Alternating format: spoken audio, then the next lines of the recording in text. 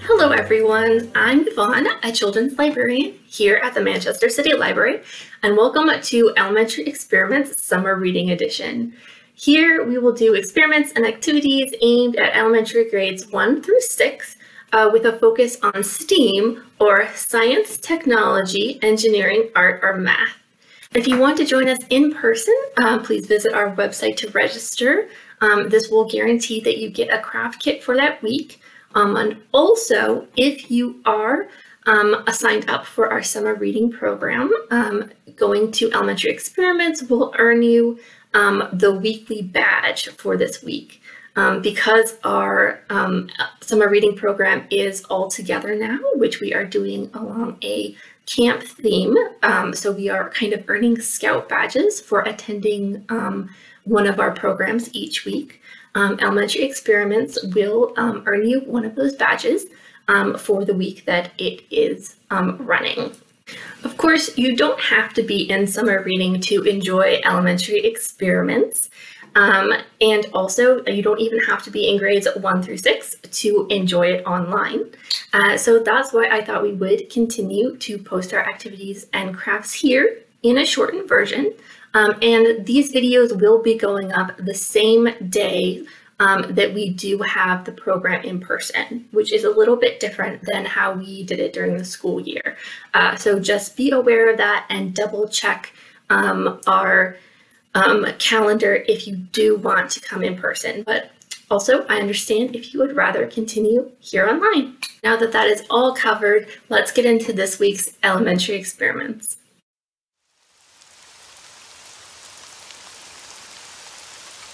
Hello everyone, and welcome to Elementary Experiments. Sound and water is our theme for this week, where we are kind of covering our week 5 of summer reading, which is our fireside tales with our sort of storytelling music badge, and week 6, which is our fishing for knowledge, which kind of covers waterways and fishing. So our activities are going to reflect that, and I am pretty excited. Again, our first activity is a little bit more involved again because we are in summer, so our in-person elementary experiments, we've kind of ramped it up a little bit. So for you at home, that means that you are definitely going to want an adult to help with this one. If you can, gather all the supplies. But if not, don't worry, we have our other activity and craft coming up. So our very first activity is actually to make a water filter. Now, the first thing I want to say is that even if you put water through a homemade filter, that does not actually mean that it is safe to drink.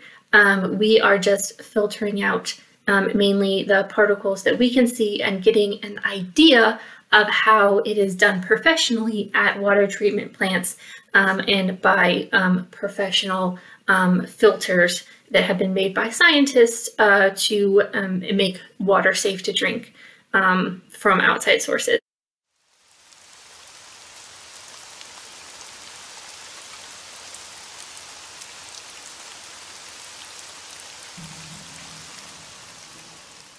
Our second activity involves sound and is a classic. We are going to be making the classic paper cup string phone. Technically, it doesn't actually have to be a paper cup, and in fact, it might be a cool experiment to try out different types of cups for the end and make a hypothesis or a guess on how different materials like using soup cans versus the paper cup versus like a plastic cup will affect how sound travels through your string phone. As usual, definitely ask an adult or whoever's house that you are in and getting cups from before you put any holes in any cups, and make sure you are in a safe work environment with people to help if you need to put holes in anything stronger than a paper cup. Remember, be safe first.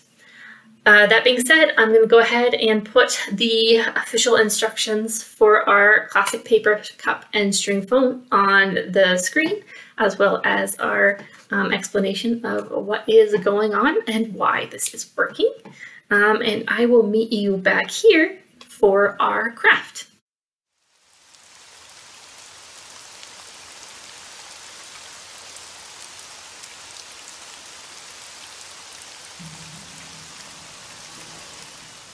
All right, welcome to our craft for our Sound and Water elementary experiments, where we are going to be making a bug on a leash.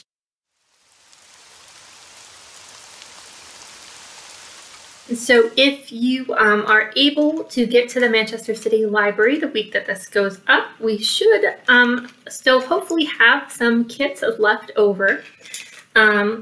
And if not, this kit is still pretty easy to gather the supplies for. In the kit, there is going to be a popsicle stick. There is going to be an index card, which is like a 3x5 inch card, kind of a card stock, basically. We're going to have some string. We are going to have 2 little eraser caps. And we are going to have a kind of thick rubber band. This rubber band is number 64 for the thickness. All right, what we're gonna need besides what's in the kit is going to be a stapler. I also have some tape. And then if you want to do any decorations, as usual, just grab whatever you want to add to our basic craft. Okay. So the first thing we need to do is to secure the string onto our popsicle stick. Now, when I originally read the instructions, it said to punch a hole through one end of the popsicle stick. And I found that really, really kind of hard and impossible to do without like special tools. So what we're going to do is we are going to take our string. We're gonna tie one end so that there's like a knot on the end, and then I'm gonna like tie another knot, and I'm gonna try and make it so that they are like right on top of each other, or as close as 2, and then maybe one more.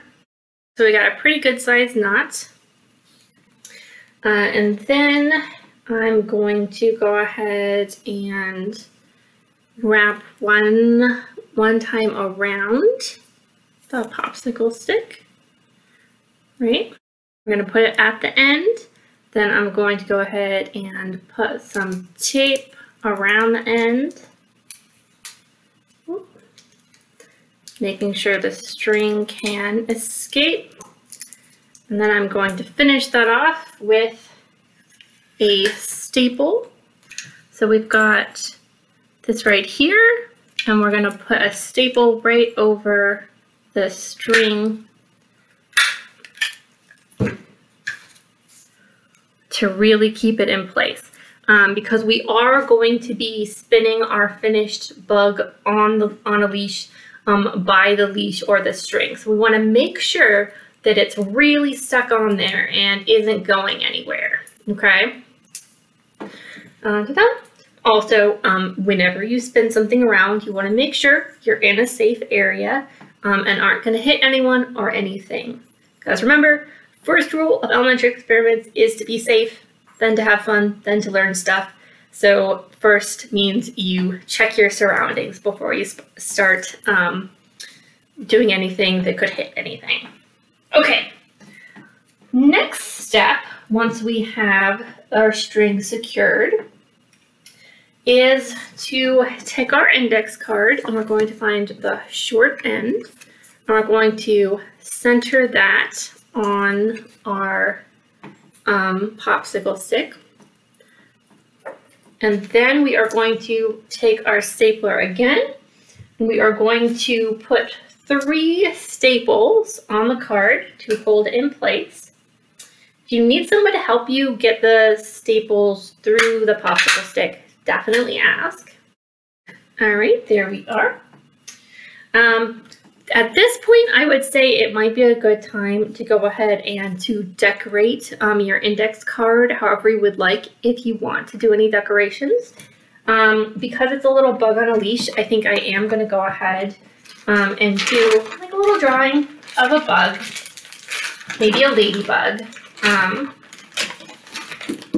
just to sort of demonstrate that and make it a little bit more fun.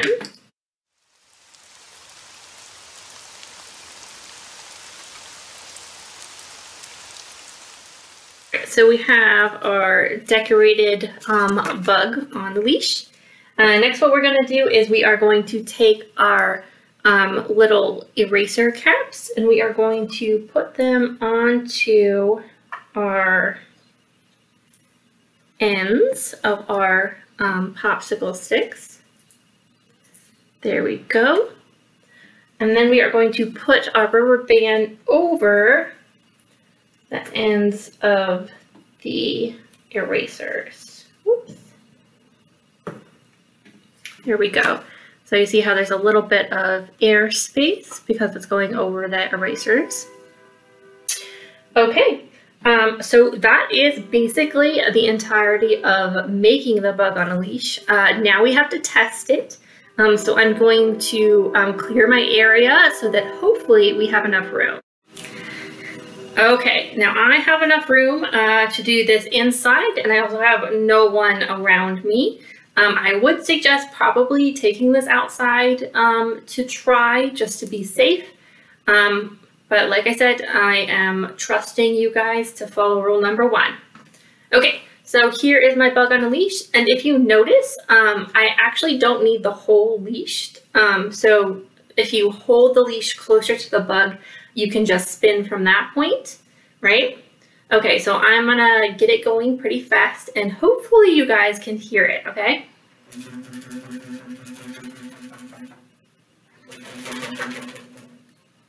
All right, can you hear that buzz? All right, and that is our bug on a leash.